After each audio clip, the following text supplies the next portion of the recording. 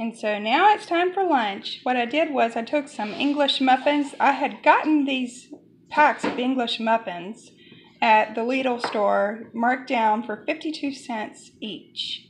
And the children really weren't eating them very well for breakfast when I make breakfast sandwiches, but we love them like this. And it's just so easy. Who can turn down pizza, right? And so we just put the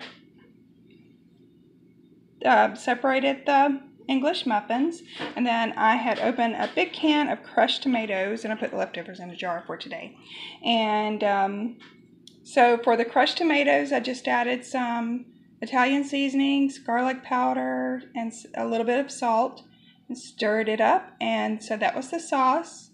And then we had some pepperoni and some mozzarella cheese. And so this is very inexpensive. I believe it comes out to about $2.50 per lunch. They had this yesterday for lunch, and they're having it today for lunch. But yeah, so I have 5 children home today eating lunch here.